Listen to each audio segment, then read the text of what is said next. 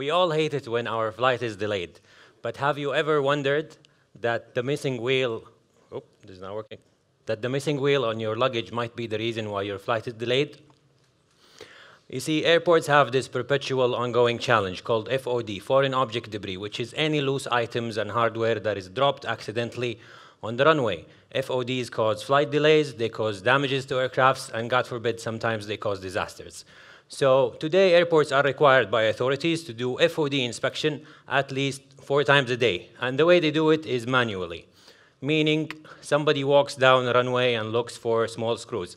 And trust me, for working as an airport manager for more than 10 years, walking down a 40,000-meter runway looking for screws is very inefficient. Now, some airports use specialized vehicles or sensors, but they're very expensive and not that efficient, which puts a huge gap in the marketplace. Our solution is drone as a service, which combines the agility of the drone and the accuracy of the sensor, giving a much more accurate solution and putting us in the top right corner of the marketplace. So how does it work? The tower usually gives the control unit the go-ahead to scan for FOD. They will deploy the drone, which will look for any objects and relay that information back to the control unit, and the dispatch will go and pick that up. Now, this takes about 5 minutes compared to 40 minutes in the traditional method. So the drone market is estimated at 127 billion, and the inspection alone is about 6 billion. And Turkey last year lost about $400 million because of FODs. We are already in negotiation with the Civil Aviation Authority in Saudi Arabia, and we're doing the beta testing with our prototype in Riyadh airports. So our projected revenue for the first year is about $500,000, and that will be through retainer contracts and licensing our software. What's in mature is enough. Our team has expertise in aviation, in product development, in drone operations, and in AI. And we already invested $150,000 from our own money, and we were the winners in Taqaddam Accelerator for $120,000, and we're asking for $550 additional dollars. Thank you very much. So, how safe is it? I mean, I think you get that question often, but...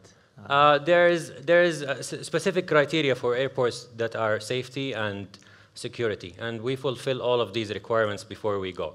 And how long does it take for you to agree with these airports to actually So start the barrier to entry in the aviation market is very high because there's a lot of regulation and there's not a lot of companies. So the negotiation takes about 6 months or so, but once you get in, you will be managing the whole airport for FOD. That's the barrier, I guess. Yes. Other questions? Do airports need to hire any drone specialists to take care of this technology, or can the existing employees take care of that? Some airports have shown interest that they want to just outsource the whole thing, so our team will come with the equipment and the software and everything and just give them the whole operation. Some bigger airports are looking into training their own staff, which we can do for them as well. Other questions? Is sorry, I didn't get this. Is the debris on the runway? Yes. And that's where you pick it up? Okay. Yes, runways, taxiways, all over.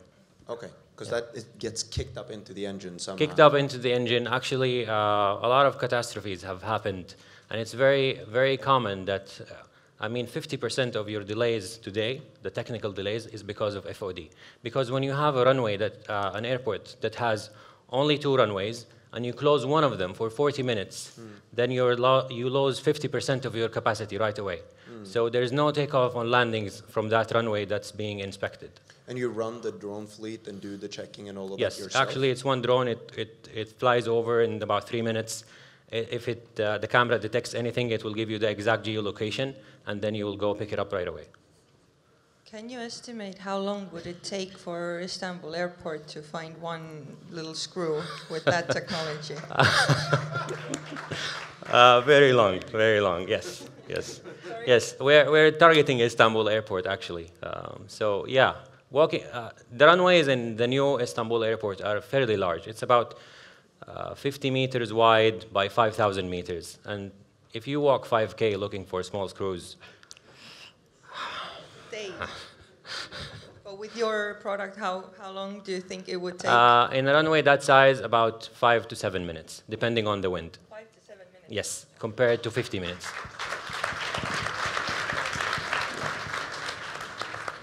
So if you know somebody in Istanbul airport, hook us up. Okay, awesome. Any last question? Quick question?